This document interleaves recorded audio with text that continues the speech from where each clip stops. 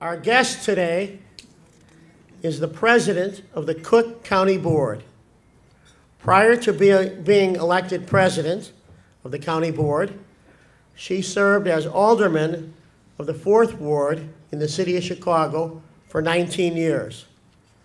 Our guest today is known for her independence, her coalition building, and her commitment to practical results.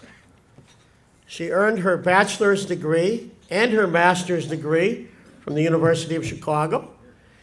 Our guest today is a wife and mother of 2 children. Ladies and gentlemen, President of the Cook County Board, Toni Preckwinkle. Madam President. Have some fun up here. Thank you.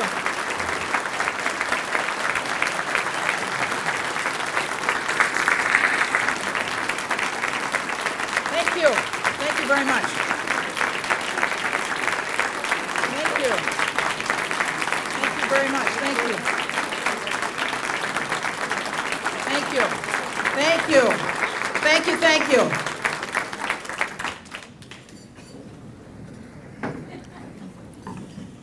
Thank you all. And I'm very grateful to Jay for that short introduction.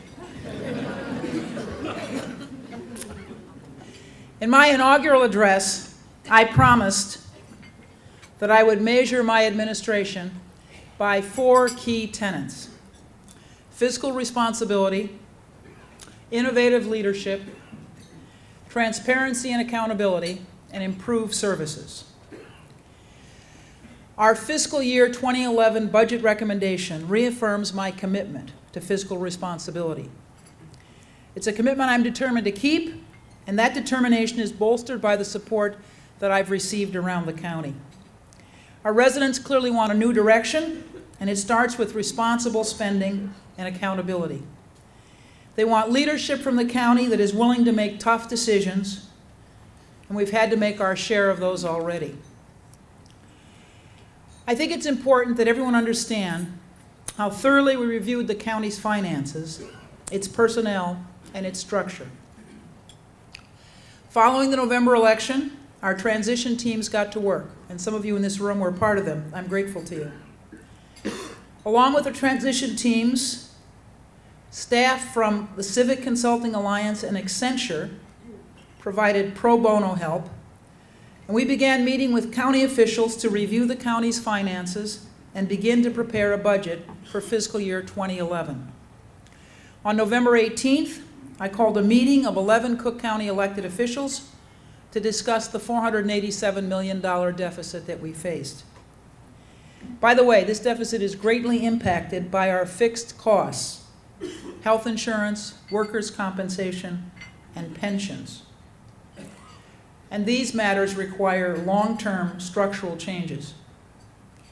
I asked all of the citywide elected officials, the countywide elected officials, to find 16% savings in their offices, and to do so with a focus on operating costs in the budget equation. This meeting was only the first of many. There would be many, many, many more meetings among myself, my top staff members, county administrators, and their staff. Many people worked long days and nights to prepare our budget proposal, which was submitted on February 1st. And I think we can all now agree it was not an easy process. We didn't frankly anticipate that it would be, but we got through it by keeping open the lines of communication, listening to the concerns of our elected officials and department administrators, looking for opportunities to find common ground, and defending our budget recommendation. We stood firm on the budget cuts that we put forth in November, and the budget is now in the hands of the Board of Commissioners, the legislative bodies. It's through this commitment to the collaborative process that we put in place that we've been able to make historic changes in the budget, all in the interest of building a sensible and sustainable future for Cook County government. The budget situation meant that there were no easy options. Toughest of all was approving the layoffs. This pained me very deeply. I never thought the job was going to be easy, but I was ready for hard work. I never imagined that I would walk in the door as president of the county board and then 2 months later put 1,300 people out of a job. I know that the majority of these people are ordinary, hardworking folks, and it's difficult to accept. But as I've said before, no one is alone and no one will be absolved. I was determined that the President's office would lead by example as we worked through the financial crisis. In the Office of the President, we made 17% cuts overall to our budget. Within my office, my own office personally, we cut staff by 30%, we reduced non-personnel costs by 51%, and on top of that I took a 10% pay cut. However, this budget proposal isn't just about cutting operating budgets. It's also about instituting structural changes that will increase efficiencies and promote fiscal responsibility throughout the county for years to come. We targeted historically inefficient departments, like the Highway Department. We reviewed their budgets, the way they utilized personnel, the way they ran their offices, and then we made recommendations to improve the way each department was run. We asked our department administrators to identify inefficiencies and to make short and long-term plans to remediate them. While the cuts we made were significant, they were done with the consideration for the services that we had to provide to our residents. My staff and I worked with Tom Dart and his staff on a solution that would reduce his budget but allow him the flexibility he needs to run the county jails and protect our residents. The sheriff agreed to cut his budget by 12% and to contribute to our effort towards solving the budget challenge. We're committed to working together with the sheriff to identify efficiency and cost-saving initiatives throughout the criminal justice system. Our two offices will begin a joint task force to address issues involving employee absences and the use of family and medical leave by county personnel. We also will look for ways to streamline county operations by pursuing shared service opportunities and working to eliminate layers of management. All of these initiatives reflect our commitment to spending without impacting our ability to improve the quality of services that we deliver to Cook County residents. For that reason, my staff and I, along with the state's attorney and her staff, worked collaboratively to craft a plan to achieve a 10% reduction in the state's attorney's budget in 2011. We met our shared objective, which was to achieve a 10% reduction and minimize attorney layoffs. This was achieved by initiatives such as directing budget money set aside for outside counsel to fund assistant state's attorneys and focusing on shared services. Additionally, the state's attorney shares my commitment to instituting stricter performance management metrics throughout the county. Over the years, the state's attorney has been asked to do more with less, and they have found ways to successfully handle a tremendous caseload while maintaining a high standard for the service of our people. We will use the state's attorney's office as a model for the rest of the county when it comes to performance management. I must also mention the work of the Cook County Health and Hospital System under the leadership of Bill Foley, which was able to pledge a 21% cut in their subsidy. This is the result of expediting the implementation of their strategic plan, which was already in place. It's not enough to cut government alone, however. We have to rethink the way in which government works. Take, for example, the President's office. Unfortunately, this office exemplified the county's lack of budget controls. The President's office proper was allocated $2.3 million. However, at least that was what was in the budget. However, upon walking in the door, we quickly realized that they were actually spending at a rate of $2.9 million. That means in order to make our 17% cut, we had to excise $1 million out of our budget. Moving forward, budget controls will be in place and they will be non-negotiable. What is budgeted for a certain office is what will be spent, and it's our goal to have departments come in under budget at the end of the year. The planning process for future county budgets must include meaningful, objective performance measures. I'm taking the lead. We are accountable for the tax dollars that we fund our budget with, and each county agency and department will be required to prepare a quarterly report in which it establishes measurable goals and articulates how it's meeting those goals.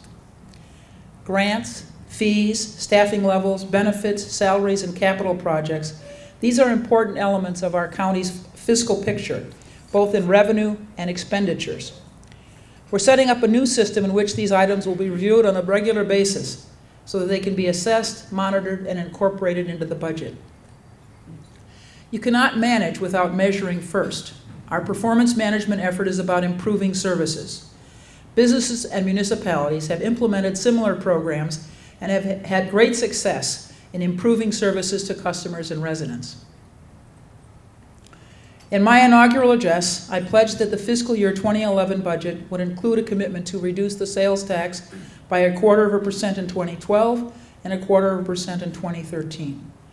I remain committed to that pledge, and I'm currently working with fellow board members to induce such an amendment to the 2011 budget. We must break the bad habits that got us here. We must build a new foundation to stabilize our finances. We're already in the first quarter of 2011. The county's fiscal year begins December 1st, and we are just now in the process of reviewing a budget. When I took office, there was no working budget, no draft of a financial plan. As I've said before, this is a very bad practice. That's why, as soon as we pass the 2011 budget, we will begin to work on next year's. It's a time-consuming process, and it will take many months to overhaul the budget process and to build it in a way that incorporates the new initiatives that we've developed. Cook County has been in need for a long time of comprehensive desk audits. We have employees who lack job titles or have job titles that do not match their job descriptions. In some cases, employees don't even have a formal job description. Our administrators can't determine redundancies or how to best utilize their staff resources without this basic information. We've engaged a pro bono consultant to begin working on a comprehensive desk audit of the 2,000 employees under the President's purview, and we hope to expand this effort across the county. The report that is generated by this project will give us the ability to right-size the organization, specifically in terms of the ratio of managers to employees, and we're starting in the President's office. The critical initiative will be completed within the first 100 days that we're in office, and already the Treasurer has announced a desk audit of her employees, and we're hopeful that other elected officers will follow soon. The county spends tens of millions of dollars on purchasing and procurement. In the 2011 budget, we estimate that we can save $12 million by using contingency contracting and improving the way our organization is designed and the process by which we purchase materials and services. All of this while embracing our commitment to partnering with minority and women-owned vendors. As I said before, we're making county government leaner and meaner by increasing efficiency, cross-training to make our personnel give our personnel a more diverse skill set, and asking our employees to do more. We're going to refocus on the county's core mission and the services we provide to residents. I want a county government that promotes opportunity and innovation and demands responsibility and accountability.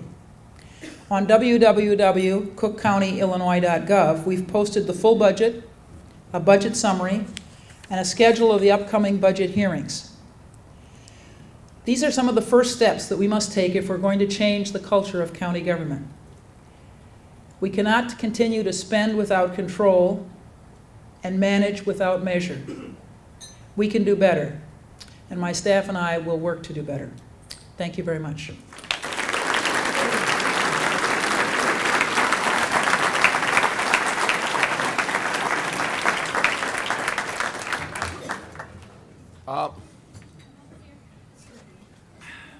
Mingle, Ginny, mingle. If you have a question, raise your hand. Ginny will take it. A lot of people are. Come on, Ginny. Well, I have a question. Joyce Saxon, always. The Lawrence Spivak of this organization. You know who he refused. Okay. Don't have to remind me. You remember Lawrence. Okay. Please, this is Joyce Saxon, board member.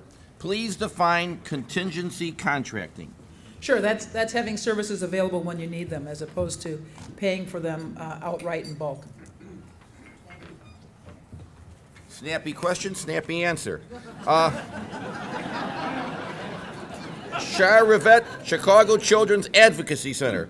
What is your position on the future administration of the health hospital system and its provision of medical services to the county's medically underserved residents? Oh, no, not from Eric. No, I'm sorry. Okay, our county healthcare system faces a big challenge. As you all know, as a result of the reforms in healthcare that were passed last year in Congress, we will be in a situation where a lot more people will be covered with healthcare insurance in 2014. And the question for our healthcare system is whether or not they can compete with the for-profit and not-for-profit healthcare entities that are out there when we have this expanded base of people who have insurance. In the past, our public system has been a system of default. Those who did not have resources went to the county. And it's unclear when people have choices whether they will continue to use county services, our clinics and particularly our hospitals. And unfortunately, as you all know, there was a devil's bargain made in the health care bill, and that was that we would exclude the undocumented. And Chicago, of course, has a large undocumented population of all descriptions, and those folks will have no coverage. And of course, we serve the undocumented in our public system at present. So we've got two challenges. One, how are we going to compete in an environment in which people have choices, have insurance and have choices, and don't have to use the public system? And secondly, what are we going to do if, in this competitive environment, those who do not have coverage, who have fallen through the cracks or who are undocumented, disproportionately choose our system? In which case we'll be providing care for those who have no resources to pay for their care without any compensation at all. So I suggest you ask Bill Foley to come back and talk about this. But those are the challenges that I see. As to our present direction, those of you who have looked at the healthcare system's strategic plan know that they're moving toward an emphasis on specialty care. There are a lot of federally qualified health clinics, what we call FQHCs, out there, which are providing primary care. So our public clinics complement and provide some of the same services as the FQHCs. But there's a gap in the provision of specialty care. And our system is moving toward providing more specialty care and providing, frankly, hospital care at one institution, and that institution will be John Stroger. The plan in place now closes hospital care at Oak Forest, reduces it substantially at Provident just to serve an emergency room, and then concentrates it at John Stroger. Two more questions, actually three more because the moderator has a question, but I'll go last. Mark Wyanmiller, a small business owner. Forest Preserve Police, how about merge with the sheriff? I was listening to the budget hearings today, and Lawrence Massal was there from the Civic Federation talking about how we ought to have a separately elected Forest Preserve Board. And I have talked to him about this over the last year and made it clear that this is not my position. My position is that we should try good governance of the Forest Preserve before we decide that it's impossible for the county board commissioners and the president of the county to run that system. And we brought over there Arnold Randall, who is a former City of Chicago Planning Department commissioner, and also moved up the ranks in the Park District. I think he ended up as head of the intergovernmental affairs there. So he has extensive experience both in planning and in parks in the city. I'm pleased that he was willing to take the job, as well as Mary Lariah. Many of you in this room may know Mary.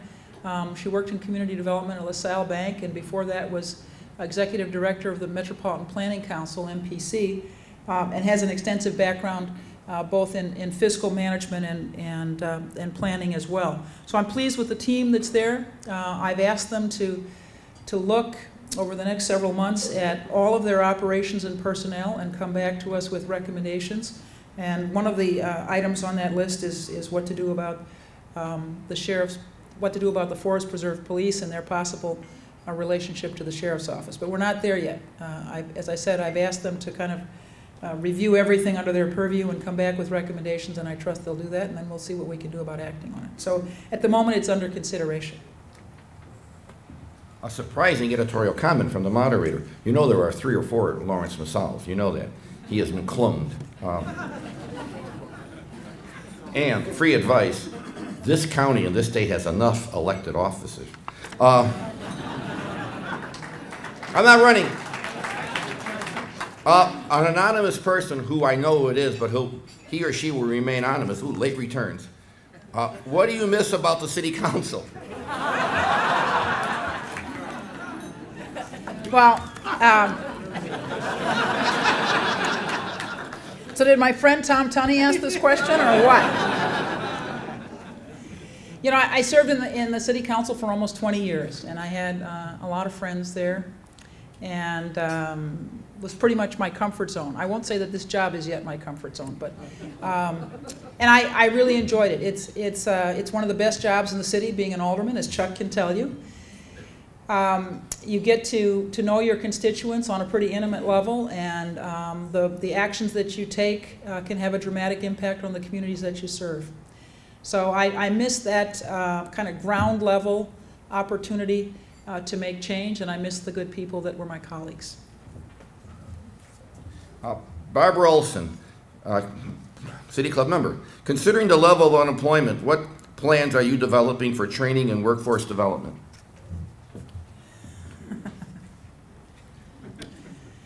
All right, so the county has a President's Office of Employment and Training, which has pretty much been a disaster. We've returned money to the federal government. We recently had to suspend 7 employees for inappropriate actions. We face a real challenge, and I understand we've just been told by the state we've got to clean up our act pretty quickly here and get a lot of money out the door by June. And we're going to spend this week trying to figure out how we're going to do that. We have a great opportunity with the federal resources that are provided to us to support employment training outside the city of Chicago in the western and southern suburbs. And I'm hopeful that with Karen Norrington-Reeves' leadership, she's somebody who came to us from the state and is now head of POET, the President's Office of Employment and Training. Under her leadership, we can make some real changes. We're going to have to begin by kind of cleaning up our act there. One of my favorite stories is we learned the suburban Cook County is divided into 2 districts for the provision of employment training services. There's a northern district, and then there's a western and southern one. In the northern district, they have half as much money as we do. I think they have 4 employees and 1 consultant. Is that right, Kurt? Kurt Summers is my chief of staff, so he's the keeper of all this minutia. So they have four staff people and 1 consultant, and we have like 57 people and twice as much money. So we're going to have to make some changes in terms of downsizing that department and cleaning up conduct, and probably a lot of people are going to be gone. So we're going to have to make some dramatic changes there, and it's overdue. David Mooring, who's not a member of the City Club. David, this is your last freebie. This is pay to say.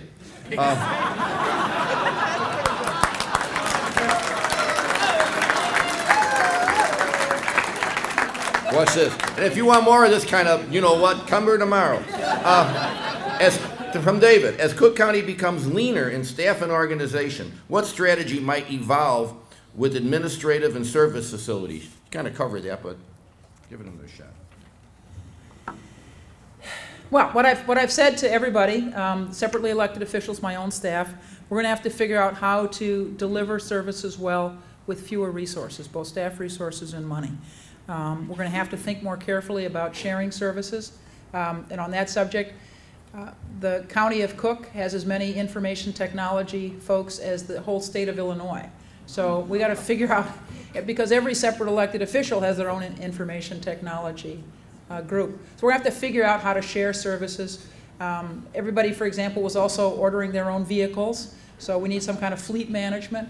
We've got to figure out sharing services, being more strategic about our sourcing, figuring out how we can get our goods and services at lower costs. We've got a lot of ways in which we need to look at saving money and hopefully continuing to deliver good service.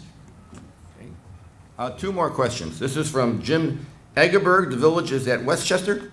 What pension reforms would you propose?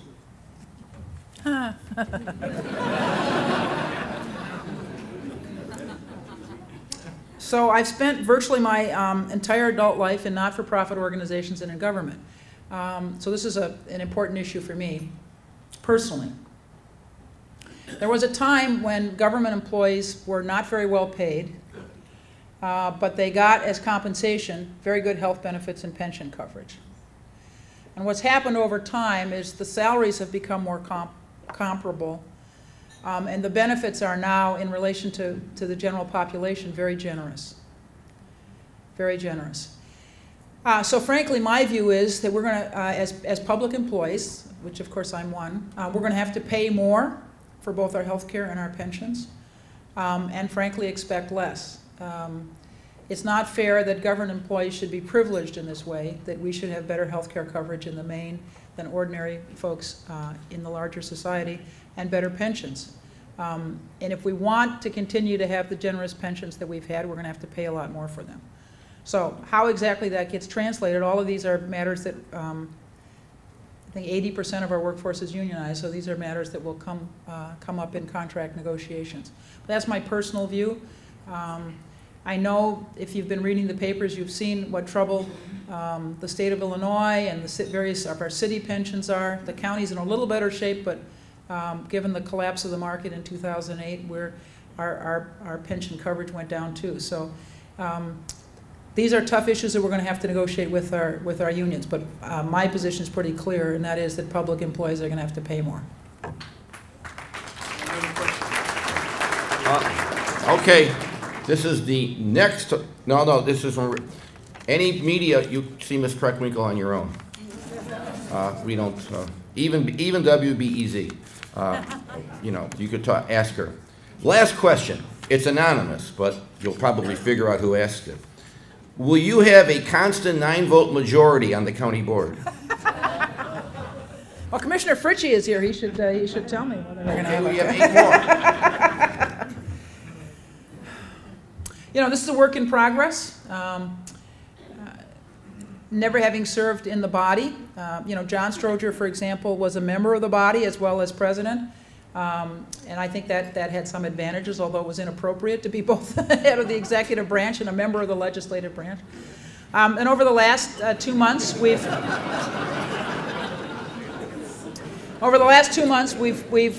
worked hard to establish relationships with the commissioners. We're hopeful we'll have the 9 votes that we need to pass our budget substantially as we submitted it, and that we'll have 9 votes going forward.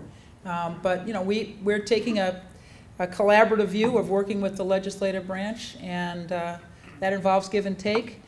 We're hopeful that we'll have the 9 votes that we need on the critical issues that face us going forward.